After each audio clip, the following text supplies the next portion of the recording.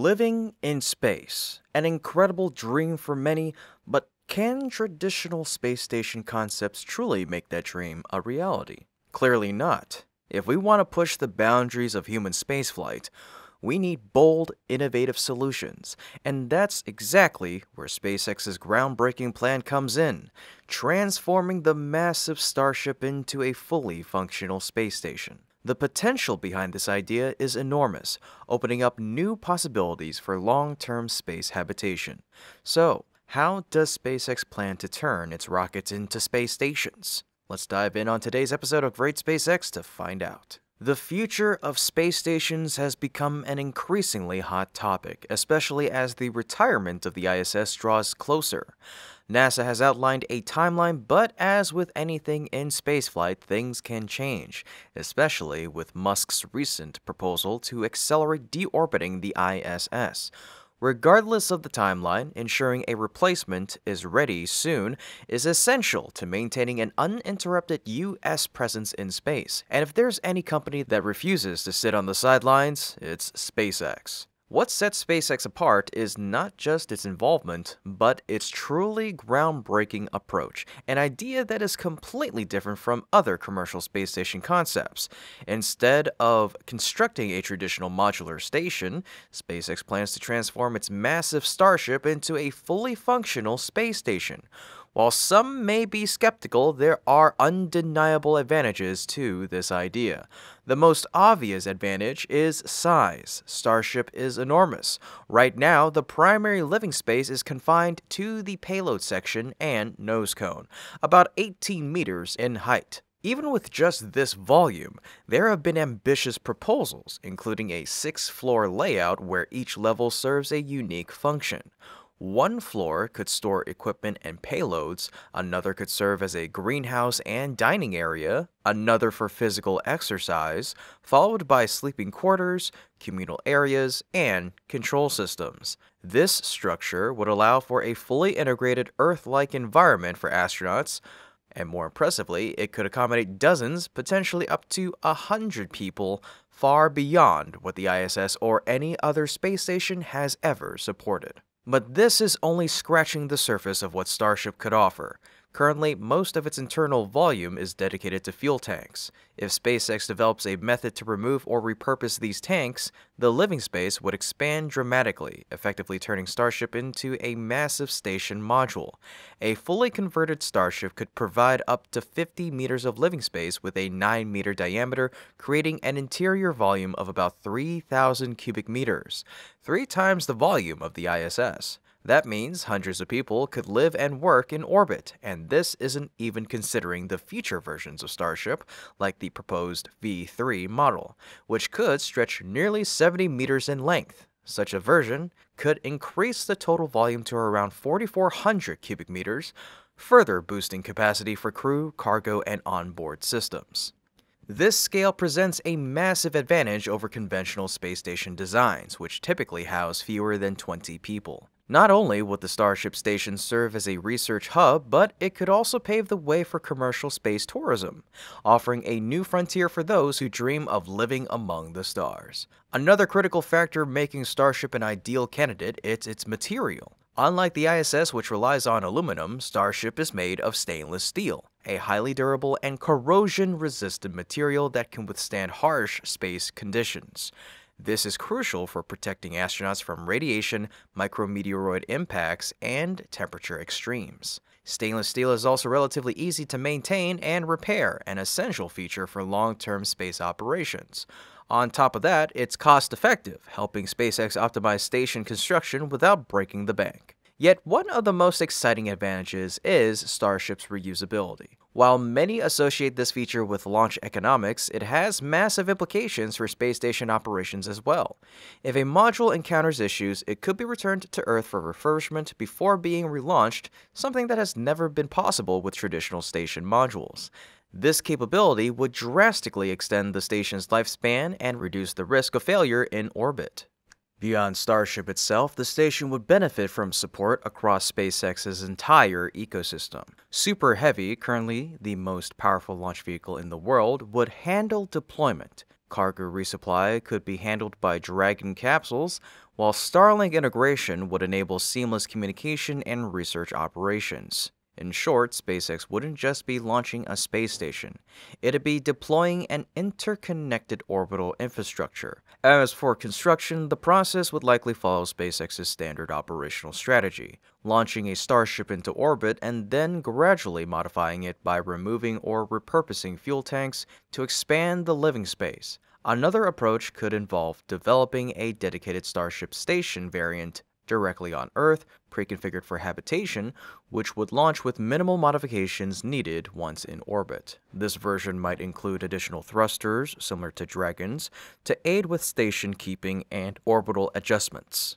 A single Starship could function as a standalone space station, but the real potential lies in scaling up. Instead of just one module, SpaceX could assemble a vast orbital complex composed of multiple interconnected starships, perhaps up to 50 of them. These modules could be arranged in a circular formation, connected to a central hub, creating a rotating wheel-like structure. This design would generate artificial gravity through centrifugal force, addressing one of the biggest challenges of long-duration space travel: the health effects of microgravity on the human body. Despite its unprecedented scale, the estimated cost of a Starship-based space station is surprisingly low. SpaceX has already projected that Starship launches could eventually cost as little as $2 million per flight. Even if launching a full-fledged station required 50 missions, that's only around $100 million in launch costs. Factoring in the construction of the modules and integrated systems, the total price tag could range from $500 million to $1 billion, a fraction of the $150 billion spent on the ISS. SpaceX's vision for a Starship-based space station is bold, innovative, and most importantly, feasible. It represents a complete rethinking of how humans will live and work in space. With its immense capacity, robust materials, reusability, and cost-effectiveness, this concept has the potential to revolutionize space habitation, making it more accessible than ever before. What do you think? Would you want to live aboard a Starship space station? Drop a yes in the comments below, or if not, let me know what you think is a better alternative. Don't forget to like the video and subscribe to the channel to stay up to date on SpaceX's incredible journey toward the future of space exploration. SpaceX indeed faces numerous challenges in turning Starship into a space station, and solving these will be crucial to making the project a reality. First, SpaceX must determine the best way to convert Starship into a space station module. There are two main options: launching a standard Starship and gradually removing the fuel tanks to repurpose the interior, or designing a dedicated space station module on Earth and launching it fully assembled. Both approaches come with significant challenges. If SpaceX opts to modify Starship in orbit, it'll require advanced technology, specialized robotic systems, and a well-planned logistics network to carry out the transformation safely. On the other hand, if the module is built on Earth before launch, SpaceX must develop a method to send such a massive structure into space while ensuring it remains stable in orbit until additional modules arrive. Another major challenge is assembling multiple Starship modules into a cohesive functional structure. Unlike traditional space stations where modules are built to be interconnected from the start, Starship was originally designed as a rocket, not a modular space station component. Ensuring compatibility between multiple Starship-based modules will require advanced docking and connection technology, along with precision engineering to maintain balance and stability. Powering the station is another key hurdle. A fully operational Starship-based station will require extensive energy resources. While solar panels can provide some power, the sheer size of the station and the number of systems on board may exceed what solar power alone can support. This could necessitate a backup power supply, possibly nuclear or another advanced energy system, to sustain long-term operations. Additionally, maintaining a steady supply chain for food, water, and essential cargo will be critical. With dozens, potentially hundreds of people on board, the station's life support and resupply requirements will be significantly greater than those of the ISS. SpaceX will need to establish a highly efficient logistics operation, potentially using Starship itself for regular resupply missions. Timing is another pressing issue. SpaceX has yet to successfully reach orbit with Starship, yet NASA has scheduled the ISS for deorbiting in 2030. However, Musk has suggested accelerating this timeline to within the next 2 years. If SpaceX is serious about replacing the ISS, the company must not only overcome the technical challenges of building a Starship-based station, but also launch its first module on a timeline that aligns with either NASA's plans or Musk's ambitious proposal. On the positive side, SpaceX is making steady progress toward its vision of a Starship-based space station. While Starship has yet to make a direct contribution to space station construction, its development is advancing rapidly, with key systems becoming more refined. The ascent process is being mastered, and crucial components like engines, flaps, and heat shields are stabilizing through continuous upgrades. The re-entry process is also improving with each test flight, and SpaceX has achieved a major milestone with the successful landing of the Super Heavy booster using the Mechazilla arms. Additionally, a critical step towards space station operations, the ability to reignite engines in space, has been successfully tested. With these advancements, SpaceX is moving toward the next phases of Starship's development, including payload deployment, ship landings with Mechazilla, and the creation of an in-space refueling system. The Starship design itself is evolving, with V2 already in development and V3 likely to follow soon, potentially offering even more capabilities suited for space station operations. Regarding the station's interior, SpaceX has provided glimpses into its vision through Starship HLS, the lunar lander version. While designed for the moon, its interior concepts give an idea of what a Starship-based space station might look like, offering spacious, well-equipped living quarters and advanced onboard systems. Beyond the spacecraft itself, SpaceX is also expanding its ground infrastructure, including production, launch, and fuel supply systems, all of which will be essential for maintaining a large-scale space station.